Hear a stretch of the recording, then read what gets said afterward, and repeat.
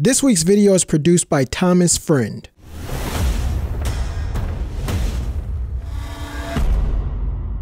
The main character in the movie is obsessed with retro pop culture and even collects memorabilia from the 80s as a hobby. One day he gets a package in the mail, and this causes his hobby to become an obsession. He gets obsessed with an artifact and goes on a scavenger hunt to find it. This sounds fun, except it's totally not, and it's actually dangerous. An evil company is after the artifact and will kill anyone that gets in their way, including the main character. There's strength in numbers, so during his journey, the main guy makes a couple of friends. The ragtag team includes the girl he has a crush on. He's like a boy's bathroom and sucks when it comes to getting close to women. His best friend gives him advice on what he should and shouldn't say to the lady he loves. Meanwhile, when he's not too busy worrying about his love life, he's busy trying to crack the case of the missing artifact. His biggest clue is the genius in the picture on his wall. The two guys in the photo were once best friends, but their relationship got split in half when one of the guys stole the other guy's girlfriend. That bros before hoes motto is something you only hear about in fairy tales. His breadcrumbs lead him to the building with the archives. The archives are like a map that leads to the next clue.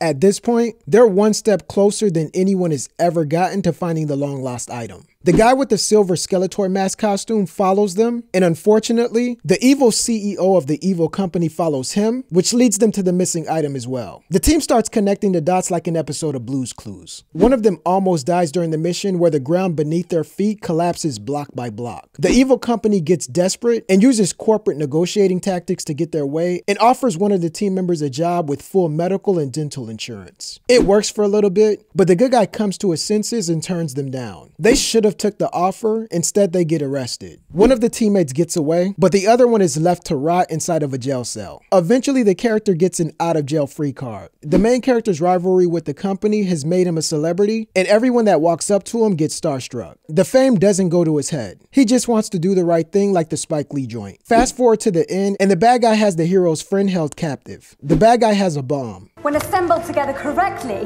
the Gamechild makes a nuclear bomb. A bomb.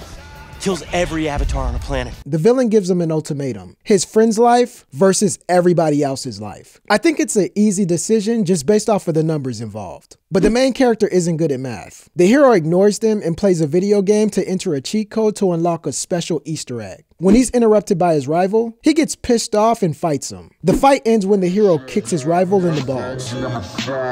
The game is blown up by the explosion, and this pisses off the bad guy. But what pisses off the bad guy the most is the fact that the company's stock price goes lower than a DCEU Rotten Tomato score after the CEO gets arrested. The audience is surprised as hell when the movie wraps up because we get a Simon Pegg cameo no one saw coming.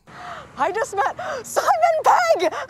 Those are 24 reasons these movies are the same. You agree? Yes, no, maybe so? If not, politely share your thoughts in the comment section below and click the subscribe button for more 24 reason videos.